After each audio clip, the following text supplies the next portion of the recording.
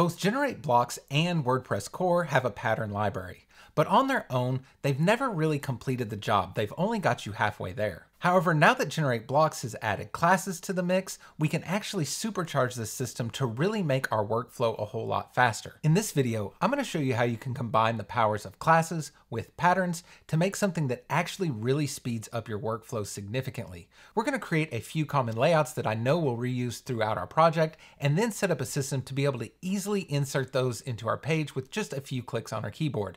If you'd like to speed up the way you work inside GeneratePress and GenerateBlocks, stick around and let's get started. All right, to start building some of these out, I'm just going to start here on a blank page just for testing purposes. Now, the first thing I want to set up are some default sections. Essentially, what I want is a section as an outer container, then I want a wrapper inside of that. But I need a few variations of this. I need some that are my default content width, but I also need some that are varying widths a little bit smaller because sometimes I need a more narrow section. Having to reset this up every time, even if just having to add the structure and add the classes to each, really adds up. And if we set up all this in the beginning, we can create reusable blocks out of it and be able to easily add them to our pages in the future. If that doesn't make complete sense now, I think once you see me do it a couple times, you'll have it down pat. So let's go ahead here and add a container. And it's prompting me to add an inner container, which I will do. Now, it's important that I put classes on here because these reusable blocks are going to work in conjunction with classes. So for this inner container, in fact, let me pop open the list view so you can see. So for this inner container, I'm going to do wrapper-d for default, and we'll hit create. Now for the section here, I'm going to call this section-d since this is going to be the default section size. And we'll go ahead and start with the new style. Now for the outer wrapper here for this default section, what I want to do is change the padding. So I'm going to say by default, all my sections should have 80 pixels of top padding, 24 on the left and right. And then once we go down to tablet, I'm going to change this to 64 and 16. Of course, in my real site, I actually use clamp functions here so that I don't have to set different values at breakpoints, but I think this is just going to make it easy for us to understand the purpose of this. So that takes care of everything I need for this default section. I'm just going to go ahead and duplicate it here so I can start working on my next section. What I want here is the same section D for the default padding around it, but what I want to do is change this wrapper to a more narrow width. So I'm going to go ahead and remove this wrapper D class on it. We're going to go in here and make sure that the sizing, that the max width is not set here at the block level. And we're going to add wrapper-m for medium. And we'll go ahead and hit create. Here with my new block style, I'm going to go into the sizing and I'm going to change this max width to 960. This is just going to make this inner container more narrow than my default one. Again, we'll just duplicate that. We'll go on to this inner container. I'm going to remove the wrapper M. And I'm going to add a new class of wrapper-s for small. And here for the sizing, instead of 960, I'm going to do 768. And this is going to be my small wrapper. Okay, so now we need to create the reusable blocks out of them. So I'm going to go to this outermost container for our first section. I'm going to click on the three dots here and say create pattern. For this, I'm going to call it section-default width.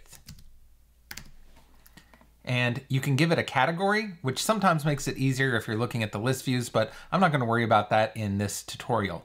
I'm going to turn synced off because what I put inside this section is going to be different every time, so I don't want to sync those changes. Here, I'll just go ahead and hit create.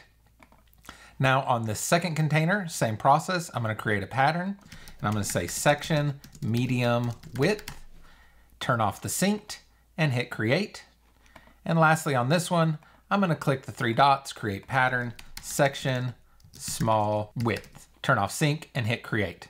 Now let's go ahead and save this just so we save all the new classes we created, but this page isn't really important. In fact, we can go in here and just delete this page. Now, when we create new pages on our site, new page, instead of having to add a container and add the section default class, add the inner container, and add the wrapper medium class. For some reason, it's not bringing in that margin auto. Instead of having to do all that, I can simply type a / and start typing section. Now we see we have our small width, medium width, and default width. So now I can enter in my default width, and I already have a container with the appropriate classes on it. Now, if I ever need to update these values in the future, I can update them on the class, and everywhere I use this pattern will get updated since I'm actually doing all the styling on the class level. But of course, we're not limited to just using this for sections. We can do it for all kinds of things. Let's go ahead and set up another example using this default section with the default width that I've already got set up. Let's say I want to create some kind of 3-column layout that I'm going to reuse throughout my entire site. I'm going to use CSS Grid for this, so we're going to have to make sure we're using a class. I'm going to go back to the block level here, and we're going to add another class to this container that already has our wrapper D class. We're going to call this Grid 3, and we'll hit Create. Now, inside the Grid 3 class, we can go into our global styles and start making the changes we need. Here, we're going to change the display from default to grid, and I'm going to change this to repeat, auto fit, min max, 350 pixels, comma 1 FR, and close my 2 brackets.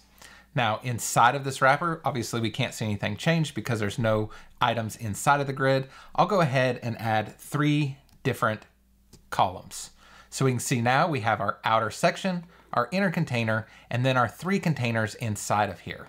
Now we also might want to go ahead and add some gap. So I'm going to go ahead and add 24 pixels of column gap and row gap just so it's there in place. So now with all of this structure in place, again, I can grab this outermost container. I can click the 3 dots and say create pattern. Here I can do section hyphen 3 column grid. Again, we'll turn off sync and we'll hit create. Now, anytime I need to create one of these basic sections with a 3-column grid, all I have to do is press /, start typing in section, and you can see here I have my 3-column grid. We'll go ahead and click that. You can see it's automatically inserted one in. Both the core WordPress patterns and the old local patterns by GenerateBlocks did okay, but it seemed like they were always more trouble than they were really worth. But once you pair them up with the new class system in GenerateBlocks, you really unlock some superpowers that speed up your workflow.